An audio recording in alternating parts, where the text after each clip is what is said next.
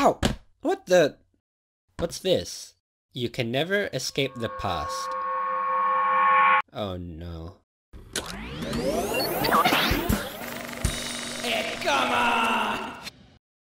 Welcome to the KyberQ show. If you're new here, I review movies, video games, and sometimes video game movies. We took a look at the Sonic the Hedgehog movie in a previous episode, and it was a decently entertaining family adventure movie. A far cry from the downright awful video game adaptations we've had in the past. Well, today we're going to check out Sonic's lifelong rival, and I'm not talking about Dr. Robotnik or Dr. Eggman or whatever name he's going by these days. I'm of course talking about Nintendo's Super Mario. When he's not performing incredible jumps, fighting Bowser, or being annoyingly great at every single sport in the world, you can find him sleeping and dreaming about pasta. Spaghetti. Ravioli. Yes, we all adore that lovable Italian stereotype. He's arguably the best and most iconic gaming mascot ever, starring in hundreds of titles, some of which are highly regarded as some of the best video games ever made. The Mario formula of inspired visuals, colorful worlds, memorable characters, and innovative gameplay all helped to set the high standard that all video games to this day strive to reach. Well, too bad he also set the standard for terrible video game movie adaptations. This is 1993's Super Mario Bros. Movie. Yes, the very first live-action video game movie ever. Now, I'm not going to suffer through this chain-chomp-sized turd alone, so I brought in my friends, Harru and Sunflower. Thanks for having me on. I play video games, and I make video essays sometimes. Like and subscribe. Why are you staring me down, man? I don't want to alert you, but there's a sunflower and it's talking. Well, I'm a professional gamer. For those of you who don't know, I play competitive Mario Tennis. Now, as a professional gamer, I'm sure you know how awful video game movies are. I think I've watched 2 video game movies in my entire life. What's the worst one you've seen? Worst video game movie? Mario. Get that shit out of here. It's just, there's no competition. It's just Mario's the worst one. Well, let's get this over with. Swing your arms from side to side. Come on now, let's all go do the Mario.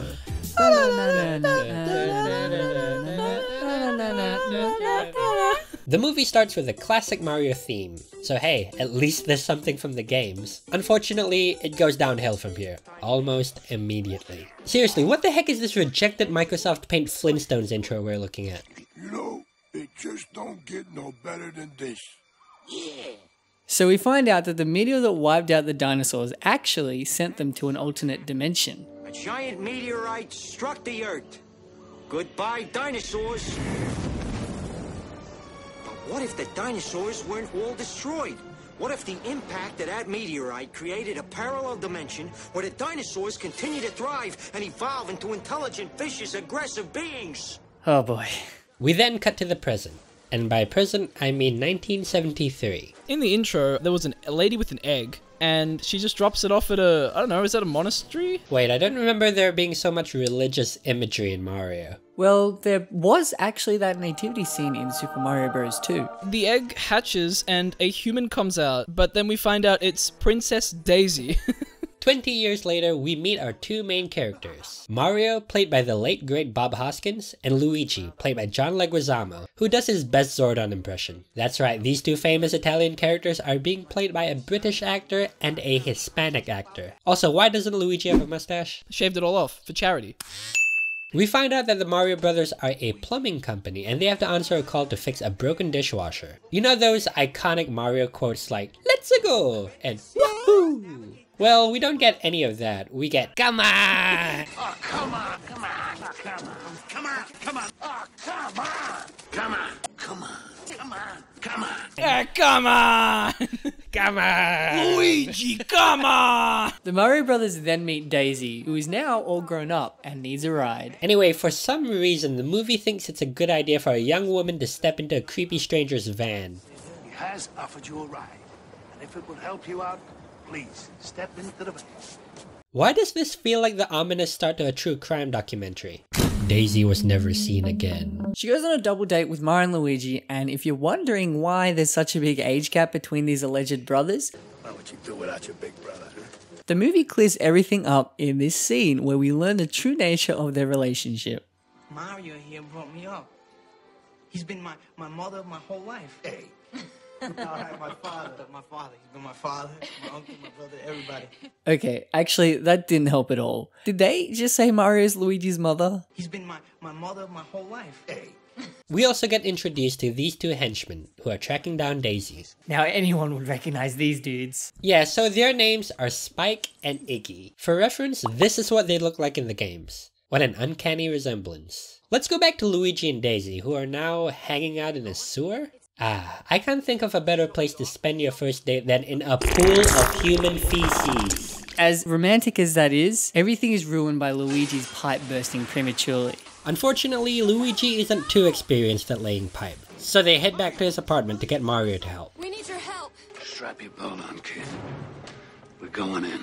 Oh, come on, that was the perfect opportunity for him to say, "Let's go!" It zoomed in on his face and everything. Yeah, you remember when Mario, before he went to save the princess in New Super Mario Bros, he goes, "Strap yourself in, kid." Come on, Luigi. Luigi! Come on, we're going in. Spike and Iggy knock out Mario and Luigi so they can grab Daisy, just for them to regain consciousness in literally the very next shot. They find Daisy, who is now somehow trapped in this dimensional portal in this rock wall. Before she fully sinks into it, they manage to grab her necklace. Luigi jumps in to save her, and so does Mario, well, just watch.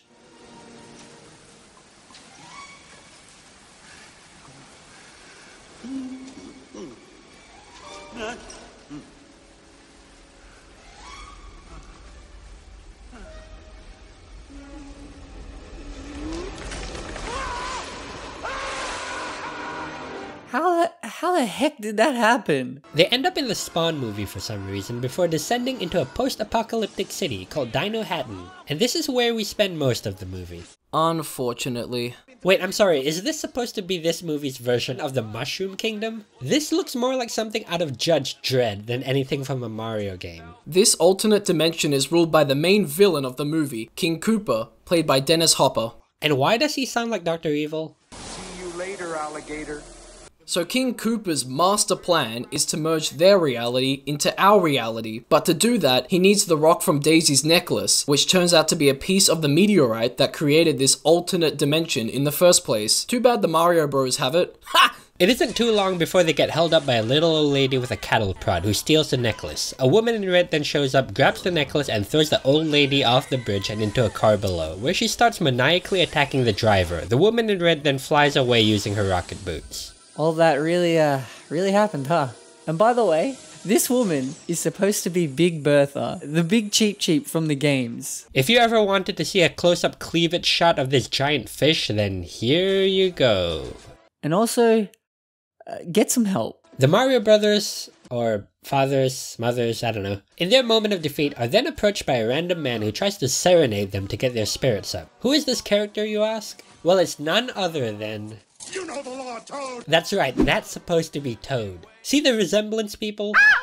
Wait a minute, you can't arrest a guy for just singing a song? You're damn right we can. This is Koopa's America. Mario, Luigi, and Toad are arrested and brought to King Koopa, who demonstrates his evolver-de-evolver machine on Toad. So this machine pretty much has the ability to rapidly evolve or de-evolve the subject's mind and body. Is he going to transform into the Toad that we know and love? Nope, he turns into a Goomba. Go, Goomba!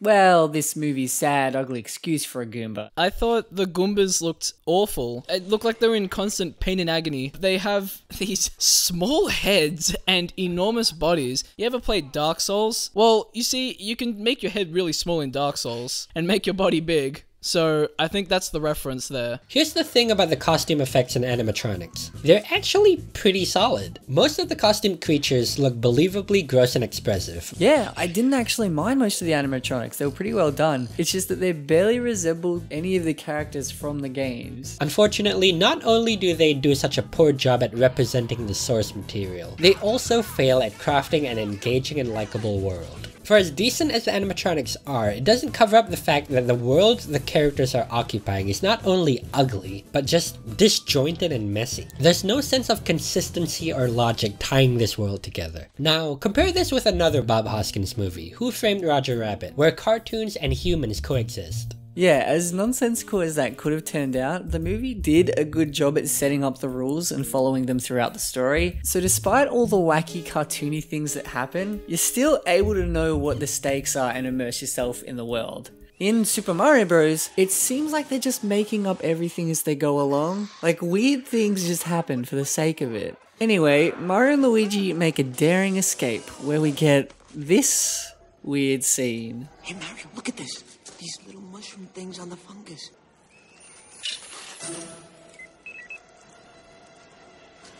Hey, look at that. What is that? Goombas, come on, let's go. Well, look, it was trying to give us that thing. Yep, you heard that right. The fungus tried to give Luigi a bob-omb. More on that later. There's also a part where Mario and Luigi are hacking into a car, and Mario's like, whoa, Luigi, how'd you do that? And Luigi says, Because I'm sitting on my butt all day playing video games, that's why. now, for those of you who don't know, that's actually a reference to Mario Bros, the video game. For those of you who don't know, the movie was based off the video games as well. Yeah, to be honest, I wouldn't know that from watching this. Oh, and Mario also says like, now this is driving, Hey, this is driving. which was actually another callback to Mario Kart, where Mario drives a car and creates a 6-car pylon in the process. They drive off a cliff, but they are saved from crashing by some more fungus. Hey, the fungus just saved us. What are you talking about? It was my driving that saved us. It wasn't your driving that just saved us. That tunnel just sneezed us out, and then this giant booger caught us in there. That's what saved us. Oh, come on. We then cut back to King Koopa, who's having a mud bath, where we get treated to this essential piece of dialogue. Do you know what I love about mud? It's clean and it's dirty at the same time. What the heck was the point of that? Did he just... Ugh, never mind. While Daisy's in captivity, she meets Yoshi, and he's honestly a pretty awesome animatronic effect. Yeah, I mean, they did lean more towards making him a photorealistic creature as opposed to the cute design from the game, but it works. Well, please tell me he at least has this long tongue. That's probably his most recognizable trait.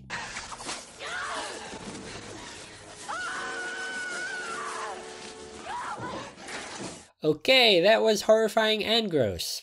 I regret asking for that. Be careful what you wish for, man. King Koopa decides to get the upper hand by giving his minions Spike and Iggy an evolutionary upgrade. It turns out he can just crank up his evolver-devolver machine to advanced. Wait, if King Koopa had the means to instantly evolve his minions, why did he wait this long to do it? All his other soldiers are dim-witted slow Goombas, which means he de-evolved them. But why? If he wanted to rule the world, wouldn't an army of more intelligent, evolved creatures be more effective? I mean, heck, de-evolving your soldiers makes them dumber than the regular citizens. Okay, but do you know what this movie's idea of being hyper-evolved is? Well, you can now only speak in random big words. Quite an agreeable. Transmogrification. More like a, transfiguration. A simple metamorphosis. Did a 5-year-old write this? There was no continuity with that. It just like, they got smart. Excuse me, that hardly seems logical, does it? Perhaps we should stay and formulate our own strategy. Tete-a-tete. And then got dumb.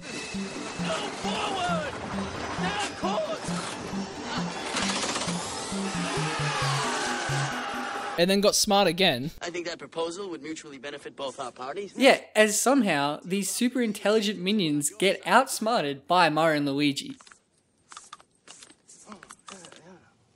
They then decide to team up to get the rock back from Big Bertha, who has it around her neck. Mario has to head down to the old club and woo her to get it back. This scene, it's honestly painful to watch. I don't understand. This is for kids. Yeah, can we just skip this part? The Goombas crash the club, and the fucking boys pop in. Here we go.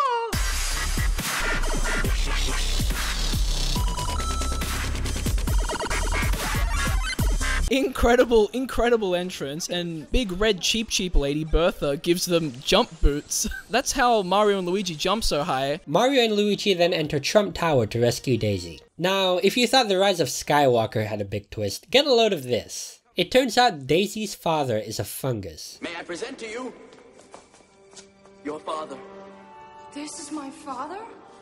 Yes. Wait, so who's the mother? Is it Mario? He's been my mother my whole life. Hey. The fungus throughout the movie actually helps out the Mario brothers, and they don't realize that the fungus is actually, well, Daisy's dad. They just think, wow, this place looks like shit. In hindsight, every time some fungus saves the Mario brothers from certain death, it's actually Daisy's dad looking out for them. Remember when the fungus tried to give them a Bob-omb in the prison? That was Daisy's dad. Or when fungus saved them from dying in a fiery explosion after driving off a cliff? That was Daisy's dad. Oh, what the hell are they doing to Daisy's dad right now? On their way to the top of the tower, Mario and Luigi come across a 30-foot drop. And this happens. How are we gonna get across? I can make it. I got a good feeling. I'm gonna jump. Come on, cause somebody's gotta do it. We don't got no other choice, right? Luigi, this is I gotta quick. go This for is it. not miraculous. Back there. Luigi! I'm flying, Mario. I'm flying. Okay, how dumb are the riders? So Luigi jumps and gets his belt stuck in a hook, and their genuine collective conclusion to this is... I'm flying, Mario. I'm flying. You flying? No questions asked. These morons, these supposed capable heroes we're supposed to be rooting for, have 100% accepted that they can fly. Never mind the fact that they can literally see the hook. Never mind the feel of Luigi's belt hoisting him up and digging into his skin. Let's ignore reality and readily accept that human flight is suddenly achievable. There's even this big reveal shot of the hook, as if the movie actually thinks it's fooling us. Luigi then convinces Mario that he can fly too if he just has faith in himself. All you have to do is trust. Come on. Just do it. Come on. Just have faith. Jump. Come on, Mario. Come on. Just trust. Jump. Come on. Yeah, okay, I'm convinced that Luigi knew that he was on a hook all along, and he just wanted Mario to die. He wants to kill his brother's mother, father, whatever he is. Mario's like, oh, if my brother can do it, I can. So he just jumps off and starts falling. And then Daisy's dad sets up a fungus trampoline for him, and Mario's straight up bouncing on Daisy's dad. Like, full on.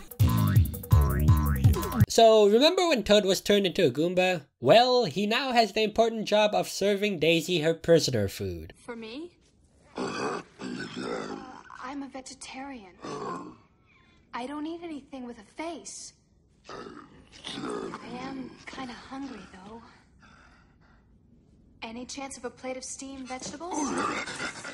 Oh, and if you think that wasn't undignified enough, if you think this movie had enough of dragging poor old Toad through the dirt, he winds up on the wrong end of a flamethrower. And it's honestly pretty terrifying. This scene hurt me so much. First, they disrespect my boy by turning him into some weird-ass looking Goomba, and then they set him on fire after he tries and gets Daisy some vegetables because she's a vegetarian. They did him dirty. Yeah, and they tried to burn him down.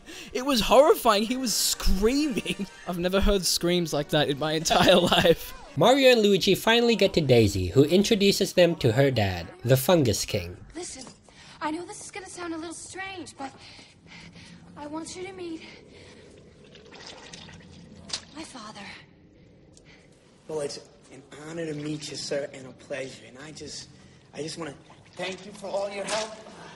They split up so that Mario can rescue the other captives, who happen to be some other missing girls from Brooklyn. They then come up with the ingenious idea to slide down a frozen air vent on a mattress. So this is like a reference to when he slides down that penguin slide with that Mario penguin. 64. You pointed out. And what happened to Luigi and Daisy, you ask? Well, let's go back and see how long it took for them to be captured by the bad guys after Mario left them. She's in the Goomba barracks on the 51st floor.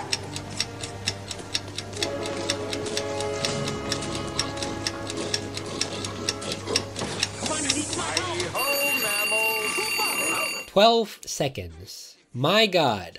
12 seconds for them to literally run straight back into the hands of King Koopa after Mario leaves. I know I shouldn't be this surprised at the idiocy of this movie when we're this far into it, but somehow it's still finding stupid new ways to sink even lower. Hail, Koopa. Wait, hold up. Don't you dare brush over that like it was nothing. What did he say? Hail, Koopa. Hail Koopa. So is this movie trying to convince us that the Goombas are this dimension's equivalent to the Nazis? They look nothing like... Oh, I stand corrected. It's finally time for the epic face-off between Mario and King Koopa. King Koopa has a flamethrower fireball gun, and he doesn't shoot it at all while Mario is arming a Bob-omb to send towards him. Yeah, look, something you may have noticed is that no one in Super Mario Bros. Is smart. And so if King Koopa wants to invade Earth by merging the realms together, how is he gonna do that if his whole army sucks ass, and his weaponry sucks, and he has freaking dodgem casts for vehicles, and what, an evolving, de-evolving thing. A Bob-omb falls through a crack, falls onto the road, and then just walks up a wall. Where we learn that even in this twisted alternate dimension that, need I remind you, was created 65 million years ago, product placement is still king. Oh yeah, that's where the ad placement is. It shows that it's wearing Reeboks. That's how it does it. Dude, Reeboks are wild in the Koopa Kingdom. So King Koopa's assistant Lena gets her hands on the rock, which she reinserts into the meteorite. This merges the two dimensions together, but kills her in the process. Yikes. Man, she sure makes an impression. Someone just died, Luigi. Look! Koopa's tower! Don't say anything. Okay, so King Koopa uses his de-evolver gun to turn someone into a Monkey! and somehow that amuses everyone. Okay. Mario pulls out a mushroom and says, and if you thought that this was the point Mario's gonna eat the mushroom and grow big, you obviously have too much faith in this movie, my friend. Instead, the mushroom grows big. What a twist. What a twist! Luigi and Daisy manage to remove the rock from the meteorite, separating the dimensions again. Mario and Luigi then use devolver guns on King Koopa, and hey, at least it makes him somewhat resemble the character in the video game. Oh, it's hideous. They continue de-evolving him until he turns into some primordial ooze, I guess? And King Koopa is finally defeated, freeing Dino Hatton from his tyrannical reign once and for all. And they all live happily ever after.